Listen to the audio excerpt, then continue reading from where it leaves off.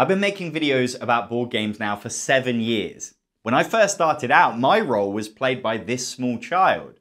But when I first started making videos, I'd only been playing games properly for 3 years. Now I've been playing them for 10. So my tastes have completely changed. The way I see games is so different. So I thought it'd be really interesting to go back to the first videos I made, to look at what I said about those games and decide, would I still recommend them? Are they still in my collection? We're going to review the reviews. If you want to check out the original reviews, I've put links in the description below, and I've put links if you want to buy any of the games. If you use them, a small cut will go towards this channel and help me keep making videos. Thanks. This is my first ever review. It's of a party game called Fun Employed. Some board games give us a taste of life at its most brutal. Whether it's fighting on the front lines of World War II in Memoir 44. This is such a long, drawn-out joke, and just my face whilst I'm saying it, it's just like I'm so disinterested, but really I was just so nervous. Each round, one player will take on the role of the interviewer, turning over a job card, say psychic, and every other player will then take it in turns to pitch for the job, using their unique hand of qualification cards. It's then up to the interviewer to decide who gave the best reasons, who had the best pitch, and that person wins the round. That's a pretty good description of the game. That's the great thing about Fun Employed, is that it acts like the setup to a joke, with the player providing the punchline. So the idea of using a lisp as a reason to get a job as a proctologist, that's a funny idea in itself, but it's your execution of that idea that brings the joke home. Yeah, I think that's a really good point. You get given the setup, but you get to deliver that punchline, and that's what makes games like this really good. And crucially, it's still you making your friends laugh. It's not the cards doing the work for you, like happens in Cards Against Humanity. Fun Employed is fun because it's you being funny. You get to be creative. The game helps you along as far as you need, so it's not hard to be funny, but you don't get the kind of agency taken away from you like in Cards Against Humanity. There was a real common vibe in the community that Cards Against Humanity was like this big success story, but didn't deserve it because it was bad for all these reasons. It was definitely a whipping boy for people that loved board games passionately. And I was leaning into that because Fun Employed is kind of a great alternative to it. And ultimately then I made another video that was alternatives to Cards Against Humanity to really hammer it home. The style of humour is created by the group, not by the game, and so it's not a game forcing a sense of humour on you. Yeah, exactly. The game is fun for your friends because your friends get to determine the level and you bring your sense of humour to it. If you're very wholesome and you don't like swearing and being rude, then you can play it that way, and if you are the opposite of that, you can play it that way. The artwork is great, the card quality is great. The artwork is great, the card quality is great, who cares? Fun Employed won't work for everyone. If you've got any friends that are particularly shy or they don't like to talk in front of groups of people, then they might not go for this game. So this is the crucial point of the review, and I would emphasize this much more now than I did back then. Fun Employed is a great game for a very small group of people. So would I still recommend the game? Yes, with a big asterisk. I still own Fun Employed, but I hardly ever get to play it because it needs the perfect group. It needs people that are all into it, that are willing to improvise and try and be funny. And I found a lot of people find it embarrassing. They are very nervous in the game. They don't enjoy it because of that. It's a tricky game for me to bring out. I don't like to make people feel uncomfortable or have a bad time, so I'm never going to bring it out in front of people that I think wouldn't vibe with it, and that's most people that I know. If you're in the market for a party game, it doesn't get much better than this. If you're in the market for a party game, it doesn't get much better than this. And that's it, the same music. I just found some music through YouTube to end a video with, and it's been the same every single video for 7 years. And I really would love to change it, but there's never a good time to spend time on that job. So you're always better making a video as a YouTuber than fixing things like that. So we've got the same music, we've got the same ident music for 7 years. My second ever review was of Deception Murder in Hong Kong, which is a social deduction hidden traitor game. And I'd actually got the original version of this, CS Files, from Hong Kong. It's one of the few games where I'd paid extra to order it from another country, and it was worth it. The game was actually good. Looks like somebody hasn't been feeling too stairwell. So this is my first attempt at a sketch. This was filmed in the stairwell of the block of flats we used to live in. And the dead body is played by my friend Phil. I think this might be the only video that he's in. And you can see that his legs like up the stairs to fit in the shot. He got really uncomfortable in that position because I was doing so many takes. They tell me you're the best damn forensic scientist in the city. You can see here that we covered a table with kitchen foil to make it look like a metal slab that they would have in a forensics lab. And this is one of the only times where I've tried to have me in the same shot. And you can see there's a line where the lighting is different. It's just way too hard to try and do stuff like this, especially on your own. So I gave up this idea after doing this video. One of the detectives is the murderer, who's trying to stay hidden throughout the game. The good guys win by correctly identifying the right piece of evidence and murder weapon.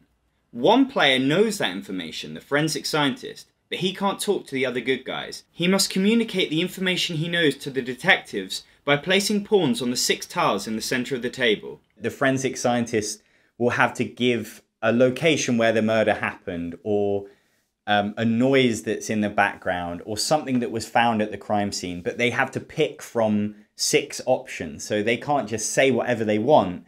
They have to pick something that is closest to the murder weapon that they think is going to give people a hint in that direction. So they're having to use quite blunt instruments to communicate something. And the other players are really having to do a lot of deduction with the information they've been giving because it's so vague and weird. And that is what creates a load of discussion and what makes the game so fun, because you're really trying to interpret those clues. And it gives you that room for the traitor who's trying to stay hidden and not get caught. It gives them room to go, well, no, that is not pointing towards my card. It's clearly pointing towards your card. How can you say it is me? I don't even own a scarf. Oh God, my French accent in this video is so bad. You can see in the background how messy my kitchen is. I obviously didn't decide to wash up before making this video. In games like The Resistance, new players can find it hard to get involved in the discussion. But here, new players are straight in. Anyone can have a discussion as to why a scarf makes more sense for suffocation than packing tape. Yeah, I think Deception is probably the most entry-level hidden traitor game. And not because the rules are any simpler, but because I think it's just got a wider appeal. It's more approachable. It's less demanding on the players in terms of bluffing and deduction. One of the great things about Deception Murder in Hong Kong is there's no metagaming to it. It is really just arguing over, do you think this means scarf or does it mean packing tape? What are you talking about, packing tape? You suffocate people with a scarf. Everybody knows that. There's a pause here where I just clearly can't remember the next line. You could probably go back to my videos and spot where I'm like, you can see the cogs whirring, where I'm trying to remember the next line, and there's this pause and then, oh, okay, that's what I meant to say. And it gives the traitor something to work with.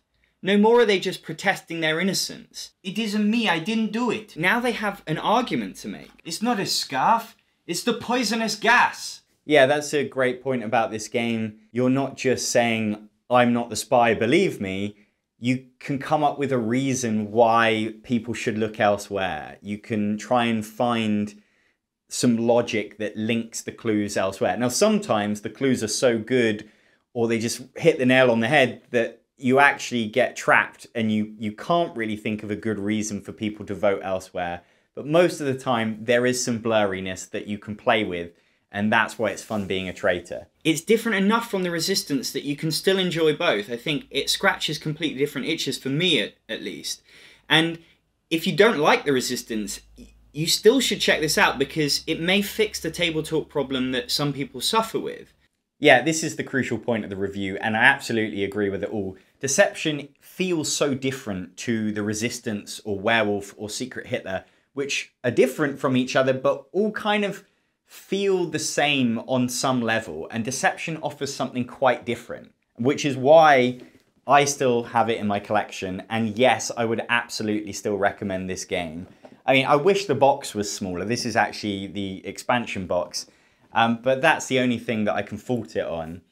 It offers something very different, and you might hate those other social deduction games and still like Deception. Yeah, I played this as recently as a few months ago, had an absolute blast with a couple of games. It got really heated. There were some really big moments, and it's just great for that kind of experience. So my third video was my top 10 couples games video. And this was my most successful video for the last 7 years until I made my top 10 mistakes video a few months ago. So this is the most watched video, or the second most watched video on my channel. Today I'm going to talk about my top 10 games for couples. This guy's face, unbelievable. So I'll say about this video was that I love playing games with Serena. We played a lot of 2-player games, but I didn't have 10 really good ones to talk about. I probably had like 7 or 8, and I was really trying to get together 10 because I wanted to do a top 10 because everyone does top 10s. And so I was really scrabbling around, and the ones at the end of the list are ones that I added quite last minute, or I had only recently played a little bit. So it's just a little insight into what it's like to be a YouTuber early on, and you're pretending you know more than you do. Whereas nowadays, I could recommend sort of 30 or more games for couples and find it really hard to pick a top 10. Back then, yeah, I only had 6 or 7. And number 10 is Agricola, All Creatures Big and Small, designed by Uwe Rosenberg. If you like worker placement games, then this is a great short one to play with your partner. And if you've never played worker placement games before, then this could be a great introduction to the genre. Yeah, I don't actually really describe why I like the game or what makes it interesting. And I think that sort of gives away that I wasn't that in love with Agricola, All Creatures Great and Small. And I wouldn't still recommend the game today. I got rid of it a long time ago. It felt quite samey, and it just lacked a certain amount of excitement that I really want from a couples game. And number 9 is The Game, which is a cooperative card game. You each have a hand of 6 or 7 cards, and there are 4 piles in front of you, 2 going down from 100 and 2 going up from 1. And on your turn, you have to place at least 2 of your cards into one of those 4 piles. The twist is, you can't tell the other players what cards you have. There are better co-op games out there, but the reason I included The Game on this list is that I think every couple's collection should have a simple co-op card game. Every couple's collection should have a simple co-op card game. I'm not sure that's 100% true. Yeah, I don't think I'd played the game enough at this point to really decide that it was in my collection long term. I got rid of it actually quite recently, but that's partly because it's such a small box that it wasn't really taking up a lot of space on the shelf, so I allowed it to stay longer than it perhaps deserved. It's all right. You play it a few times. There's not really enough depth.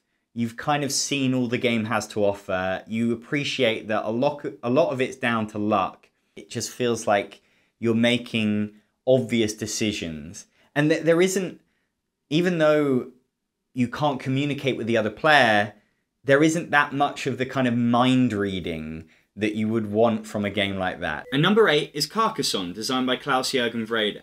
But it's also as competitive as you want it to be. Some people see it as a cutthroat game, whereas other people complain that it's too relaxed. But that's the great thing, is you can choose whether to just focus on your own thing. I'm just going to build my monastery here by my castle, and let the nice man farm the land so he can feed his family. Or to go out of your way to sabotage your opponent. And I'm going to put my road here, so you'll never be able to finish your castle, and your man will never be able to leave. I think this captures a good aspect of Carcassonne, that some people can miss how cutthroat it can be, or some people play it in a much more like relaxed way.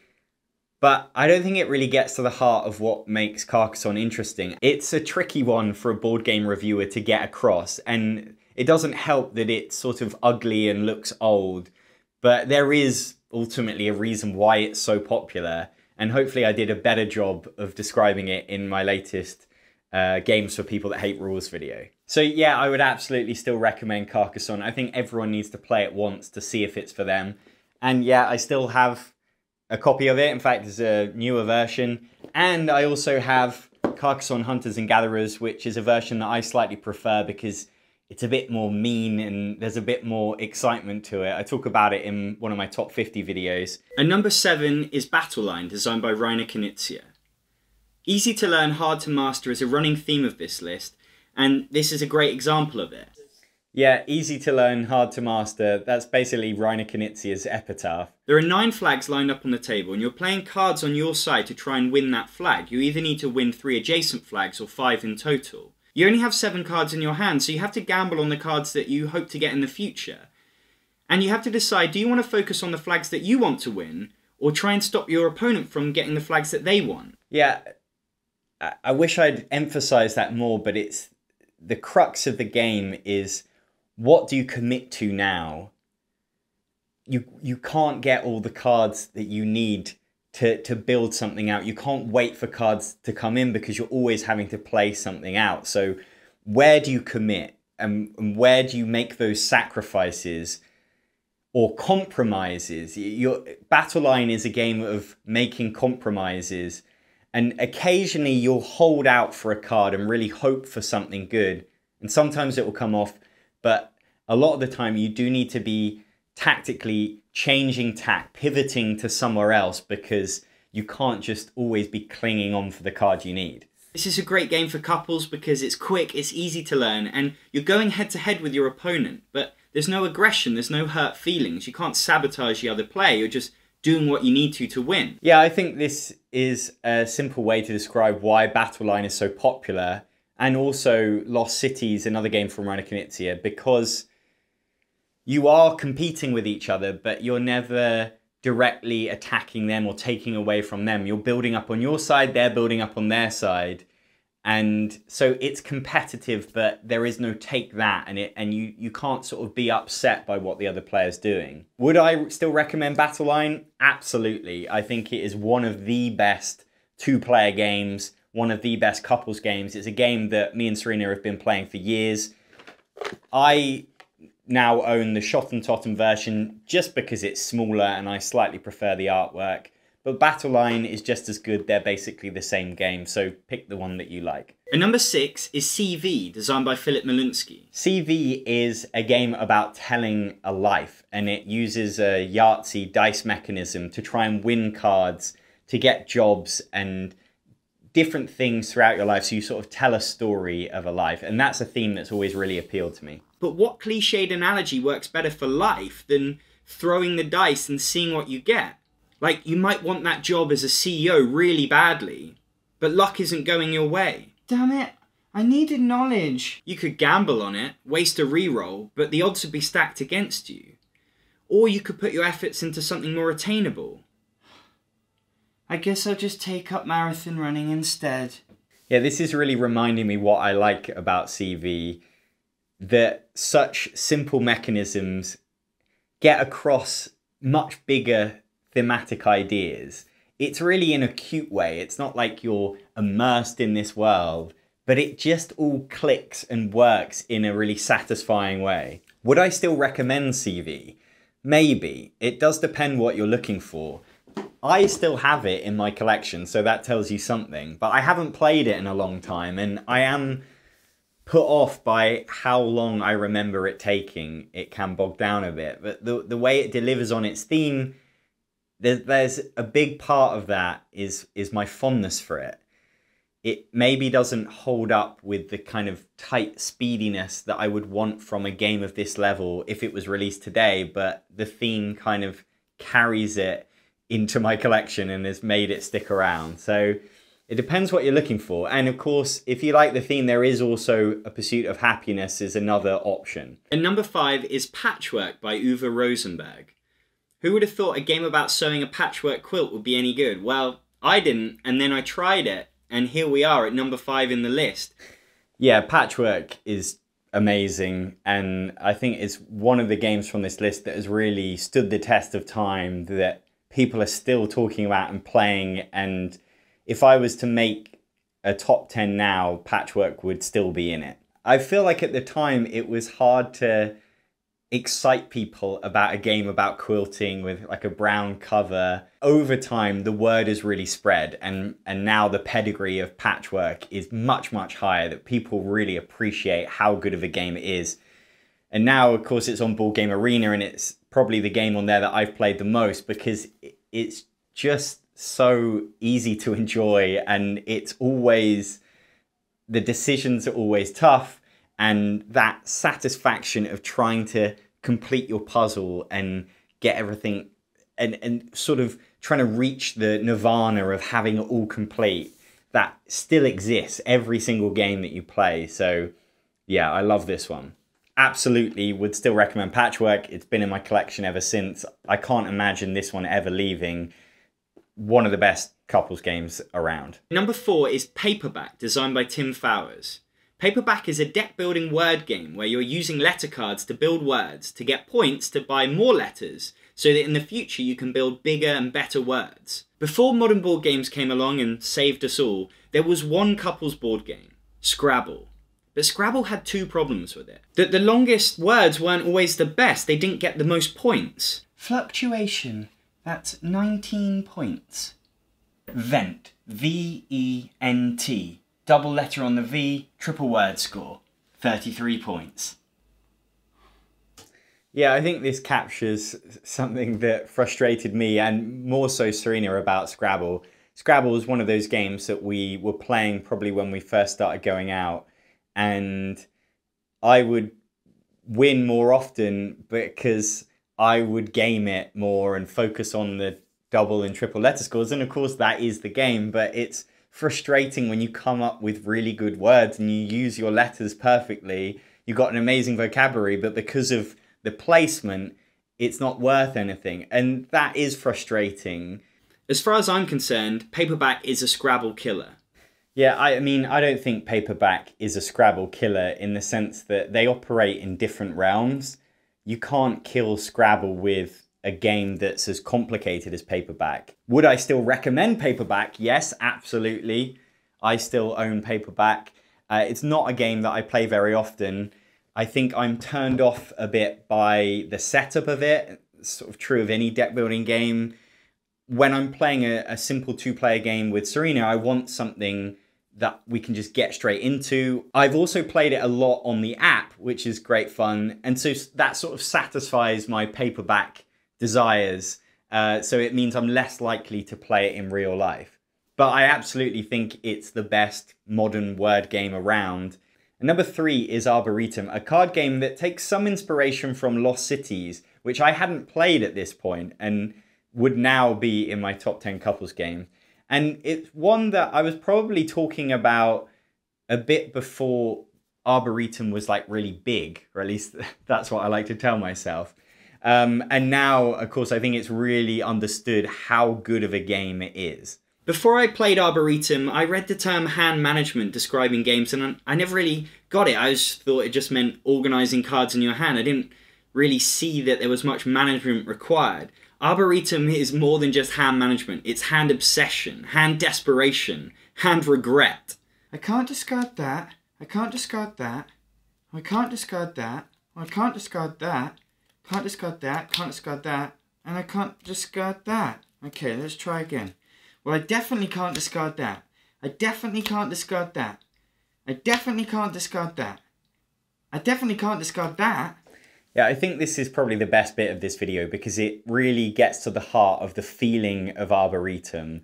Hand obsession, hand desperation, and then the scene afterwards. That's exactly what it feels like to play this game in a nutshell. And it's fiercely competitive without ever being aggressive. Yeah, it's another one. It's competitive but not mean. And again, that sits in that perfect spot for couples games. Yes, I absolutely still own Arboretum. I switched to this version. I'm not sure if that was the right decision. I would absolutely recommend it to anyone looking for a 2-player card game. It's also good at 3 and 4, but I tend to play it at 2. The decisions are so tense. It's stressful. It's really thinky. I honestly think, yeah, it's just one of the best couples games, and I think most people would agree with me. And number 2 is Pandemic, designed by Matt Leacock. Pandemic is a cooperative game where players are working together to defeat a global pandemic. Not only is it a great game, but this is an experience that will bring you closer as a couple. Pandemic creates a unique bond between you and your partner. It's science. If you go through a traumatic experience together, you remember that. I think, you know, I'm overstating it. I don't really get across quite how cooperative and the importance of discussion in a game of Pandemic, that unlike some co-op games, there is a real puzzle to solve together and everyone's input is really important. And that's why I love it as a couples game, because I might think to take things one way, Serena might think to take things another way, and it's about compromising and cooperating with each other and finding the best solution to save the world together. I'd also recommend Flashpoint Fire Rescue or other co-op games. Yeah, I wouldn't recommend Flashpoint Fire Rescue. Would I still recommend Pandemic? Absolutely. Of course, I still own it. It's one of the first games I do own. It's one of my favorite games of all time. I also really love Pandemic Iberia, Pandemic Fall of Rome. Even the DICE version is great, and then their expansions. It's just such a great system. To me, the best cooperative game ever made, and I'm yet to see one that does anything better than it. Number 1 is Sherlock Holmes Consulting Detective, designed by Raymond Edmonds, Suzanne Goldberg, and Gary Grady. Sherlock Holmes Consulting Detective is the original storytelling detective case-solving game from the 80s. I remember it took me ages to try and get a copy of this game because it was just out of print for so long. I was so happy to get it. You've got the directory where you can look up names of people involved and go and visit them. And you've got a map of London. I think we need to talk to the victim's wife. No, she won't know anything. Let's go to his workplace. It's an easy game to try and describe and get across because it is so interactive with talking with each other. And I think that what's so great about Sherlock Holmes is that it doesn't hand it all to you on a plate. It doesn't tell you these are your options of places to go.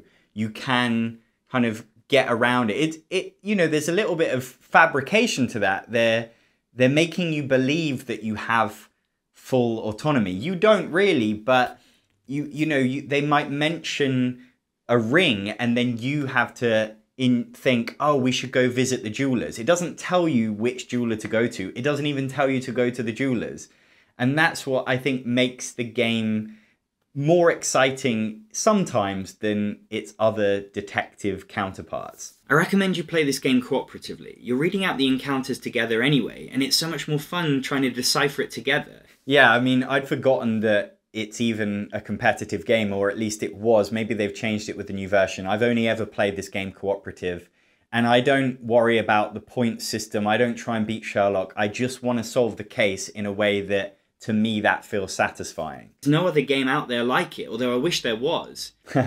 There's no other game out there like it, though I wish there was. Well, now there are loads, so my wish came true. Would I recommend it? Yes, absolutely. This is the new version of Sherlock Holmes Consulting Detective, and I've got the 3 other boxes. It's a game that I love. I love playing it with Serena. I think it's a great couples game. We pretty much just only play it together. I love the crime-solving genre in general. I think this is probably my favorite, but I also really enjoy Chronicles of Crime and Detective: A Modern Crime Game. This is probably the best place to start. And yeah, everyone should try one of them at least once. Well, that was me reviewing my old reviews. If you like this video, please let me know in the comments because I could absolutely make more of them. And if you want to see the old videos, there are links in the description below, as well as links to where you can buy the games that were mentioned. If you use those links, a small cut will go towards the channel. Please subscribe to the channel, and if you want to support the channel, you can become a patron at patreon.com/ActualLol, for which you'll get the ActualLol monthly newsletter. I'm John Perkis, thanks for watching.